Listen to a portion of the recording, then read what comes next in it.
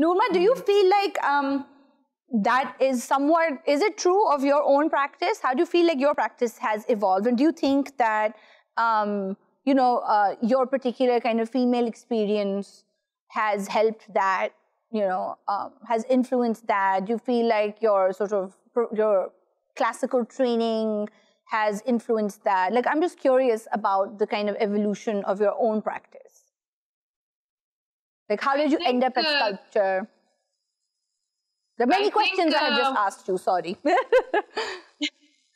I think with the paintings, like especially the imagery that, for example, the Mughals had, or the miniature paintings of the past, especially when it's related to a woman, she's either a court dancer or she's fully exposed, or like it's very rare. At least personally, I've only seen, I think, 2 paintings in which the woman is the central figure. And even in miniature, they used to have this concept that you would know who a central figure in a painting is because he would be made larger.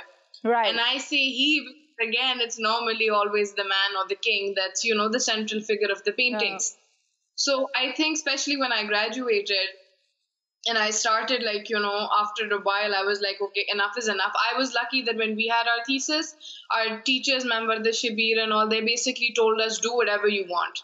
Like, you guys are giving your thesis because you've picked up the technique, you know what you have to do. But now you're visual artists and if you want to do classic miniature, stick to that. If you want to do whatever you feel like doing, the world is basically. So we were encouraged, and then, especially after I graduated, I took that forward.